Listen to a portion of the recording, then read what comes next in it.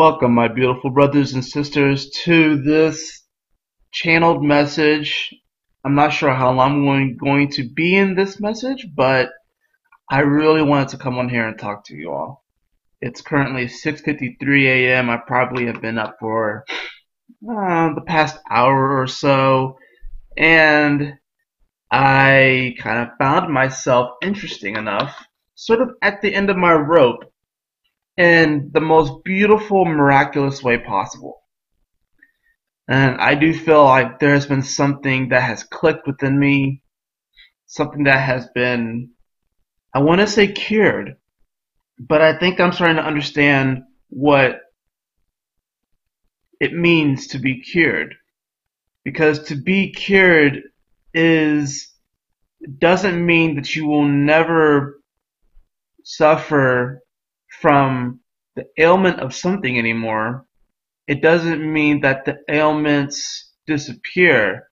It means that you have the most efficient means at returning to your baseline frequency of joy, fulfillment, passion, innovation, and having the courage to be authentically yourself. I think what happens is that when we try to cure things, we try to perfect this so this thing never appears again. And that's obviously not the case. We even have physical anecdotal evidence with the surfacing of these diseases, like measles and polio and stuff like that. We felt like we had cured it with vaccinations, and vaccinations are, that's another one of those tricky subjects and stuff like that. I'm sure many people who might listen to this type of video or are in the New Age community might have their opinions on vaccinations and all that sort of stuff. But it is a technology, I'm digressing a little bit, it is a technology that has cured and has become an efficient means at, curbing these things, although I don't think it's the most efficient means. But anyways, I digress. I wanted to come on here and talk to you all about what I've been going through and kind of just open up. You see, I get psychically attacked quite a bit. And I realized that I had built up a defense mechanism for these psychic attacks that I would be feeling, that I have felt over the past 10 years, especially since Chiron has been in Pisces. And I wasn't aware of it until literally probably within the past hour or so, that the way that I was going to make it through this transit was by something that I did in my childhood that I had no idea was going to help me get through it. And that was this whole invention of this spirits and being within me, of this sort of protection, this entity that allowed me to be able to really make it through just about any opposition I came up against. And even oppositions that weren't as easy as kind of flicking my wrist and just destroying them with the giant chi ball of energy, that I would even have a method of returning back to a state so I can restructure myself, revamp myself, transform, essentially a state where I can kind of go back to, and I'm thinking of a jellyfish, the way that a jellyfish, like an adult jellyfish or mature jellyfish, actually has the ability to return back to a polyp state if the conditions are harsh, but it's able to go back to this polyp-like state and remain in that state until conditions are ripe again for it to remature into an adult jellyfish. I actually had this ability in this being that I created, or that was a guardian of mine, which now I realize has kind of left me in a sense. And that was actually built into the narrative. That was actually built into the narrative that this being would sort of leave me. But would also leave me with the seed to kind of create my own version of the sort of protection that this being gave me. And I think it's just now that I'm realizing that this guardian actually did leave me. It left me several years ago. It left me back in, I would say, 2016. It left me in 2016. Didn't really come into, I'm not going to say the awareness. I'm going to say more or less it didn't really drop into my subconscious until about 2017. And I'm just now realizing it now. And this guardian of mine, I call him the Dark Dragon. This guardian of mine protected me, and it was a defense mechanism for any type of rejection that I may feel, and how a lot of times if I felt rejection in the external world or the outer world, or I felt shame, or if I felt like I wasn't good enough, I would go to my inner world and create these very extravagant situations where I was protecting people, saving people, I was the hero, I was a social justice warrior of the highest kind in my imagination. But a lot of these imaginations stopped several years ago. But I still believe that this dragon kind of was there. I even had this moment where in the narrative of this story, I transmuted the dark dragon into something called the light dragon. So I found like the other side of this dragon. And I'm realizing that even that part has left me. And what's happened is I have been kind of dropped into a sort of a blank canvas, and I had to rediscover who I was. I'm being very open with you guys right now, and I have to be because I would be doing myself and you a disservice if I wasn't. I made a video recently where I was talking about, I needed to kind of take a step back from YouTube, and I realized that that decision, while I didn't make that out of love, it had just a hint more of fear in it. And that's why I have to retract that video. I'm going to keep it up here, but I have to retract my intention in that video because I was doing that because I was afraid of being seen. Because I know, and I really do believe wholeheartedly that when I make these videos and when I put myself out there, I'm not just being seen by you all. I'm being watched by other spirits and entities.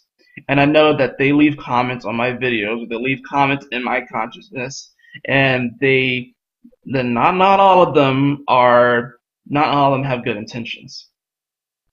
So this doubt would creep up, and I will be fed these beliefs that I'm not enough, that people might not understand me, wondering why I haven't grown as fast as I want to. But then when I look at this year, and honestly at this point, looking at the date, it's been about a year since I've done this channel. And it's probably the longest I've ever held a particular channel on YouTube. Which is it's a game of courage because you really are putting yourself out there. You really are. Unlike a lot of the other platforms, it is a platform where I feel like it allows for the greatest amount of self-discovery, in my personal opinion. And when I made that video saying I needed to take time to explore other areas, the truth of the matter is that I was using it to cover up my own laziness. Because I have plenty of time to do that. I just needed a convenient excuse to retract, or what I believe was to retract from YouTube, because obviously, as you can see, I still make videos. I just haven't been doing the moon transit videos. And I'm still going to wait and honor until I get back to the moon in Aries. So, but I'm not going to make the excuse anymore that I need to commit time to other areas of my life when I already had the time to do so. I use that as a convenient excuse to cover up the fact that who I thought I was being fucking destroyed. It was being, and it is being fucking destroyed. I would be doing you all a disservice if I did not make these videos, if I did not talk about these transits more in depth, if I did not really give you my all, and if I allowed myself to succumb to the fear of not really. And here's the thing: I don't receive a lot of criticism yet on the in like the YouTube comments, stuff like that, because the channel is relatively small. I noticed that a lot of times what happens is that you don't really get that until the channel gets big or so. But I have been receiving criticism from the spiritual realm. And I'm going to say fuck that criticism. The reason why I'm saying that is because I have been concerned about these beings that aren't even in the arena of what I'm trying to do. They're just like, it's like it's like two people who are in the arena boxing, and instead of me boxing the other person in the arena, I have been so concerned about what's outside that arena and boxing hecklers and people who are throwing shade. And I'm sure I even received this shade from people in my real life that won't say anything on my videos, or that won't really say anything about what I'm doing. Because I know there are a lot of people who don't understand it. They don't get it. And I need to be okay with that. And I don't need to silence myself over that. Now, I'm not saying I won't ever take time to recharge my batteries, because I think we all need that.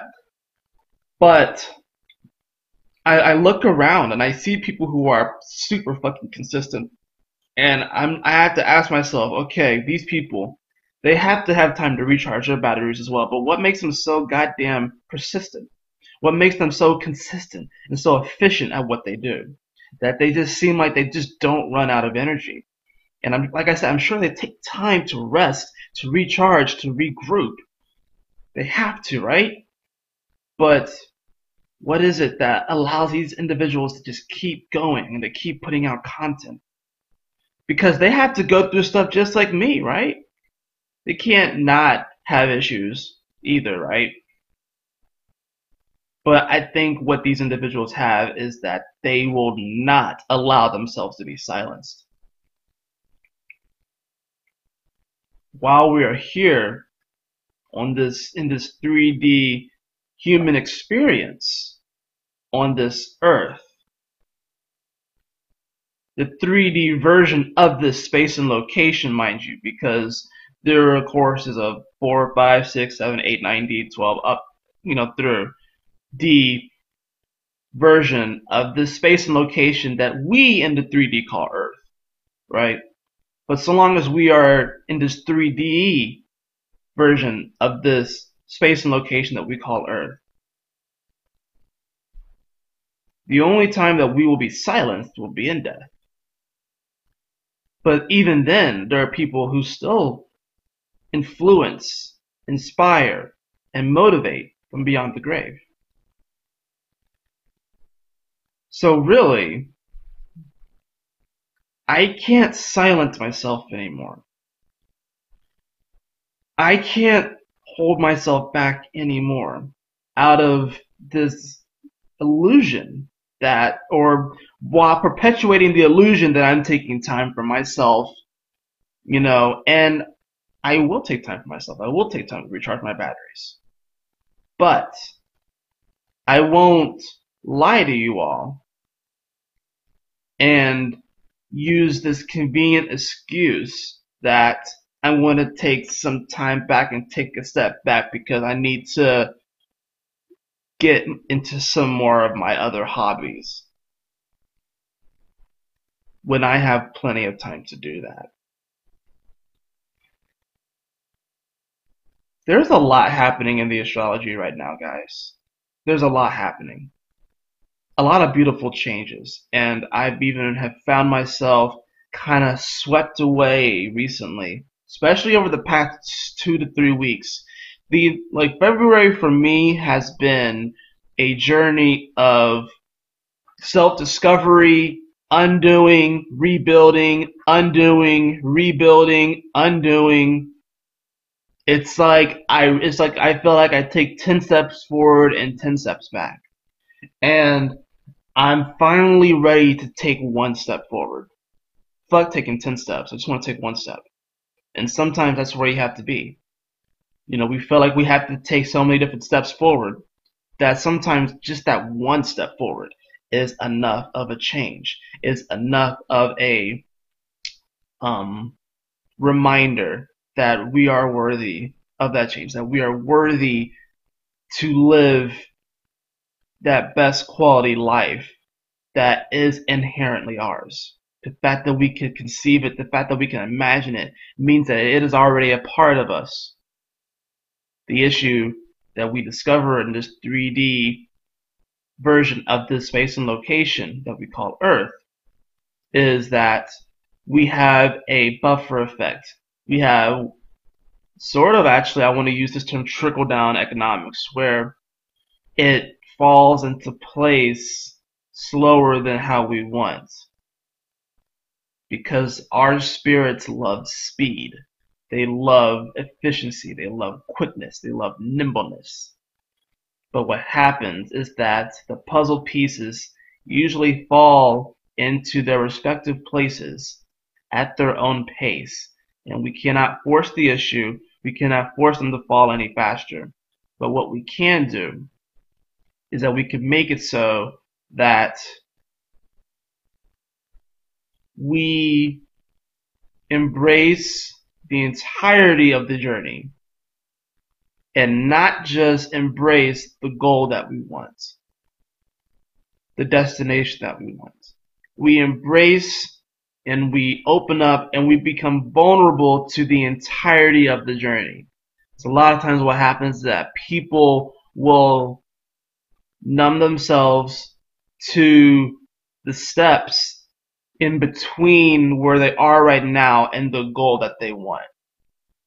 They focus so much on what they want and what they feel they need that they forget about the steps that it takes to get there. And they numb themselves to the fact that they have to be vulnerable enough and honest enough with themselves that it will take steps. We can't just jump to the top of the staircase. Not yet. We can fly and we can levitate, but we can't do that. And even when we actually learn how to physically, jump from the bottom of the stairs to the top of the stairs without touching any of those middle steps, there's still going to be there's still going to be some other challenge. There's still going to be another way that whole motif is translated. There will be. We are in very powerful shifting times right now. The old world is dead. The old you is dead. And you are being reborn. Everyone is. Everyone's being reborn right now. Everyone's being reborn right now. And being reborn can be difficult.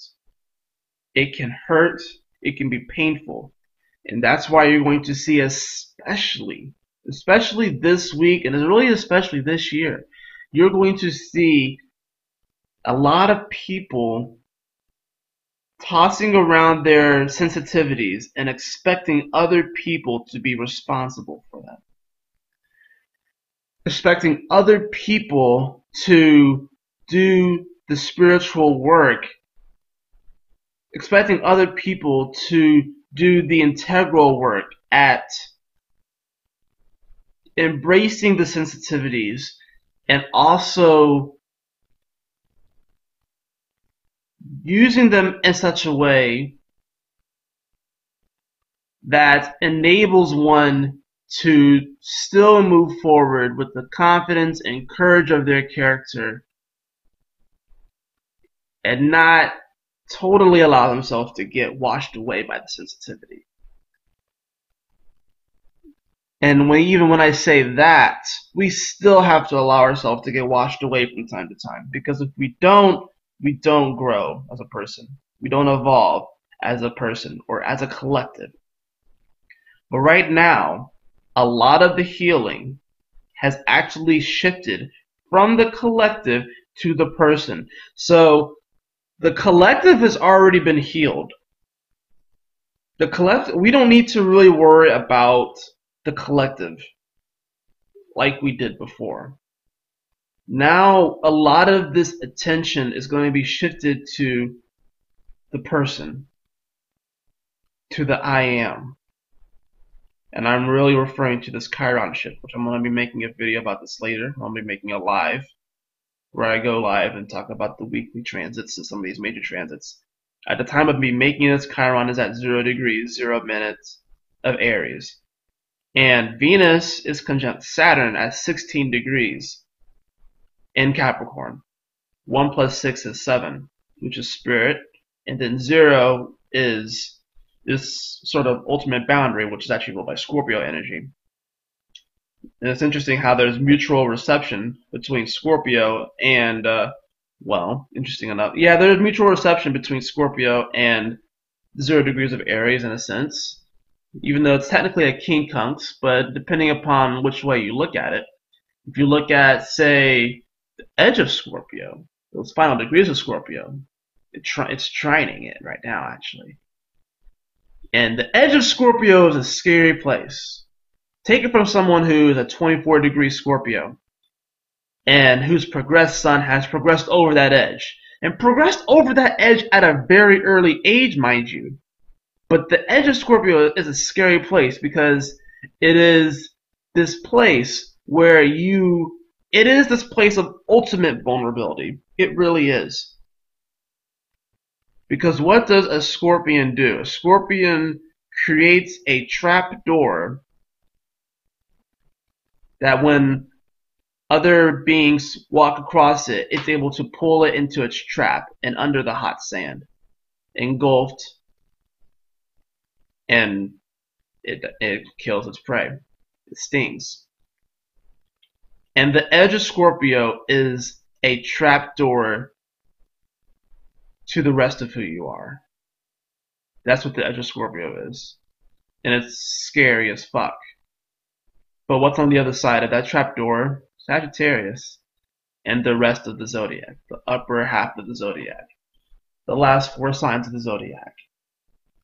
That's what's on the other side of that Scorpio energy. And with Chiron just now coming off that 29 degree mark, and just now coming into Pisces, coming into Aries, and it won't be in Pisces again for another 40 plus years, guys. Another 40 plus years. And it's the wounded healer. So that means that we have shifted our attention as far as healing these major wounds and traumas from the collective, which is Pisces, to the individual, which is Aries. We have shifted it. We have healed. Believe it or not. We have healed. So there's nothing really to worry about when it comes to the collective. There's nothing really to worry about when it comes to, whether or not we can achieve this sense of, world peace. And I don't even think a place that has world peace or quote unquote paradise is without its problems. I think the biggest delusion that we have, especially in the spiritual New Age community, which I kind of feel like I have like 1 foot in and 1 foot out of it, only because there are certain motifs and stuff like that within the community that honestly, the only reason why it is the way that it is because it's juvenile. And when I say juvenile, I simply mean underdeveloped. An underdeveloped understanding of what this really means. An underdeveloped understanding of what it really means to have peace on earth. Because I don't think peace on earth is without its problems and issues and challenges. Because if that was the case, then this whole experience, this whole thing, this whole even cycle of life, death, experiences of the universe, it would cease to exist because there will be nothing more to explore.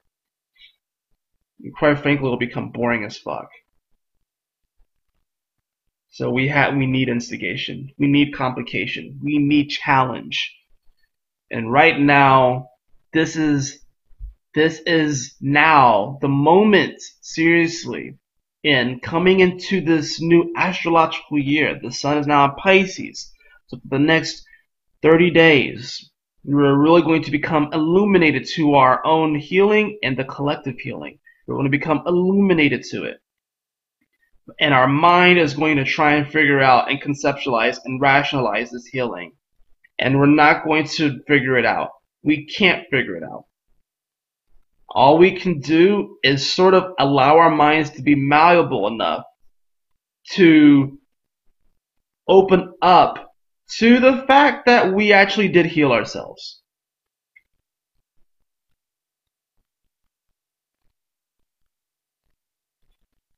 And we have to be okay with that. We have to be okay with not knowing how we did it. We have to be okay with the miracle that we have been bestowed and gifted.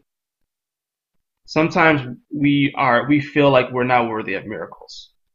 And with this upcoming Mercury retrograde, there's going to be a lot of that sentiment where we realize that we just went through a great miracle and we wonder if we're worthy enough for it. But obviously it happened, so we are.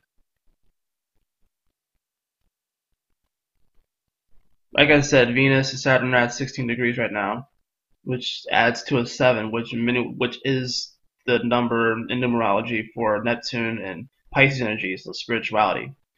And you gotta think, the Venus is, of course, our value system. Saturn are our challenges and how we overcome them.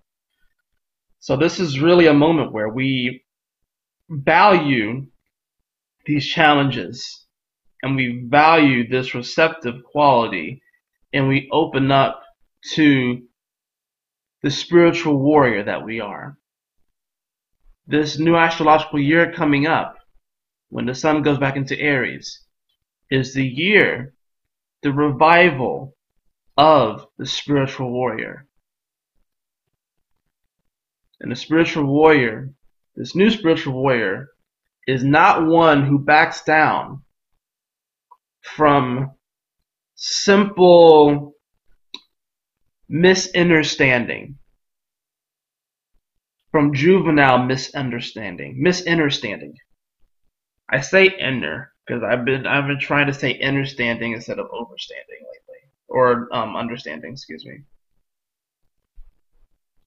I'm just saying understanding.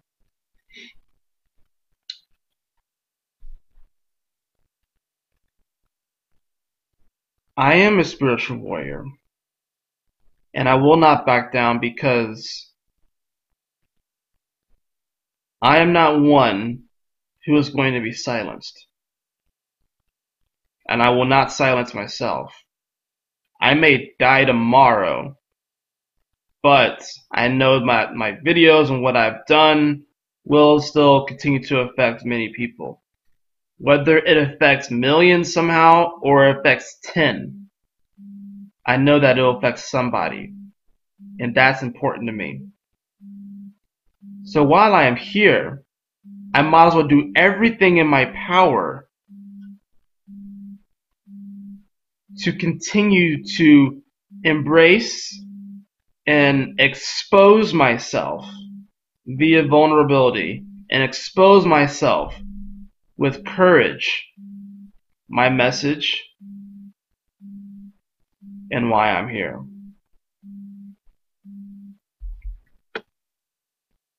As I said, I would be doing you a disservice. I would be doing myself a disservice. I would be doing my guides a disservice.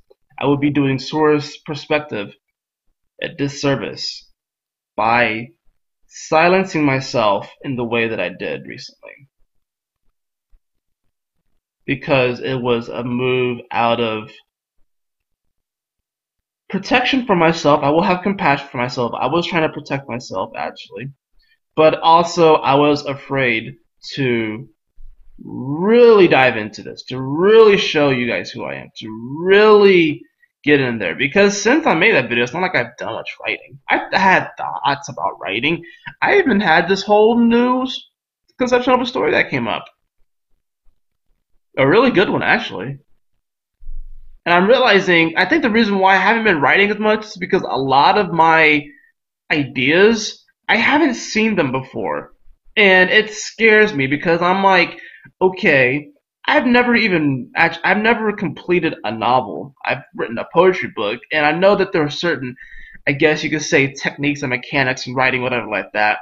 But as far as like what I'm actually wanting to create, I haven't seen it before. And that scares the fuck out of me. It does. And damn it, that's a good thing.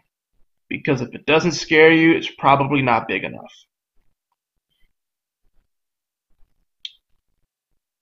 I love you all. Thank you so much for being on this journey with me. And you are going to see change. You're going to see change from me in this channel. You're going to see change.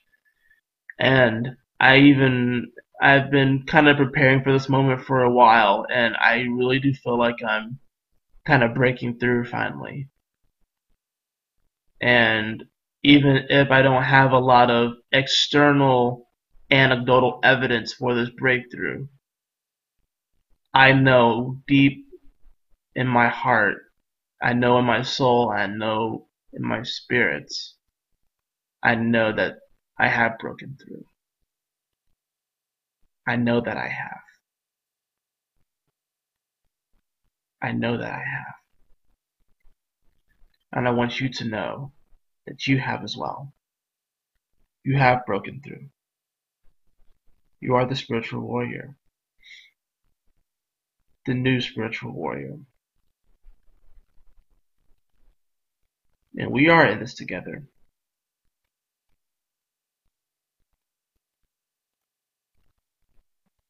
I love you all so much.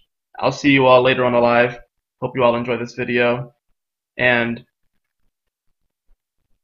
just remember that you are absolutely worthy. You always have, and you always will be. Love you guys.